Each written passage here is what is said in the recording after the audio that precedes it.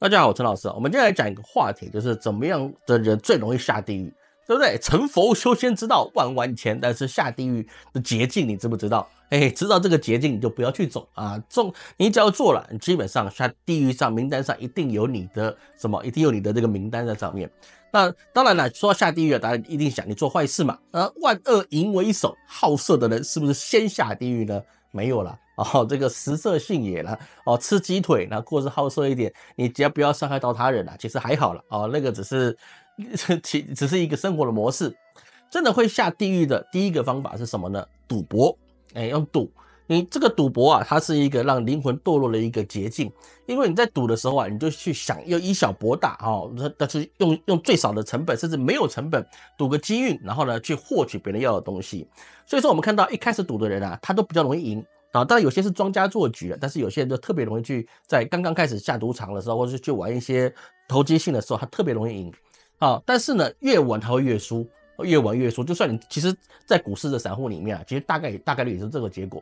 你好像赚很多了，但是你真的把你整个投资的生态拉到很长的时候，你基本上都是没有赚钱的这概率是比较高，但还是有赚的啦，但一定是有。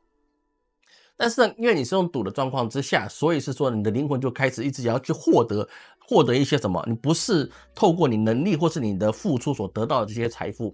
那在赌的时候，你灵魂质量就越来越低，你会从原来的人道下降到了一个阿修罗道。阿修罗道就是逞凶斗狠嘛，对不对？阿修罗里面就有3个等级的阿修罗了，我们就直接讲阿修罗就可以了。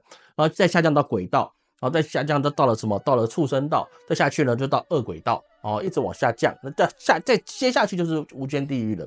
所以是说你到恶鬼道是最常见，都是赌徒在那边特别多。为什么？因为你看恶鬼道就怎么样呢？就是你脖子细如什么，就像跟一个小管子一样细，但是嘴巴大如斗，对不对？你想把它吃下去，但是你吞不下去，最后你有点吐出来。这跟赌博是不是一样的？我希望能够怎么样？我什么都我想赢了这次的彩金或是任何的一切东西，但是呢，我吃下去之后，我没办法吞下去，我又得吐出来。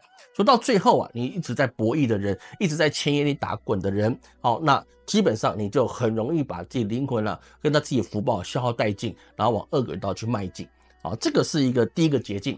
那第二个捷径是什么呢？也不是吃鸡腿也不是吃牛排，吃肉没有那么容易下地狱，好吧？如果吃肉会下地狱世尊在下面等我们了。第二个捷径是什么呢？第二个捷径就是骂人或是在网络上发一些酸民，就是用你的言语或是文字去伤害别人。这个人说我讲话什么关系他觉得不高兴那是他自己的问题这个不是这样讲就像人会死不一定被车撞死，对不对？你也有可能是什么病死。所以是说你这个物理性的跟精神性的你都是伤害到他人。当你伤害到他人越多那你的福报降得越低，那你往到什么？你往到这个恶鬼道或是在地狱各个小刑罚里面你的概率就越高，做的刑期也会越久。这个老师看了很多了通常都是这个样子的结果所以你不要去想说我发表我意见，他自己不爽是他的事情，但这个是这样没有错。但是你不要去辩论，跟老师辩论没有意义，因为判官最后还是会判你这个是为了你自己的恶意去伤害到他人。天知道地知道，你自己也知道。因为你跟我讲不是，那是你的问题，但是判官不是我。所以说我们做人呢，你还是要与人为善，尽量的说好话，对别人有用，做对别人有用处的一个事情。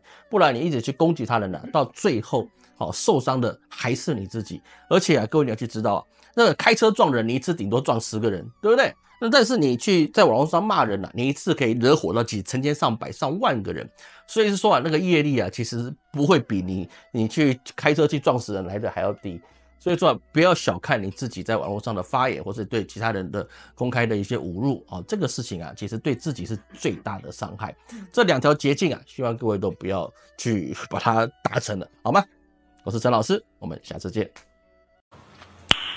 Nice.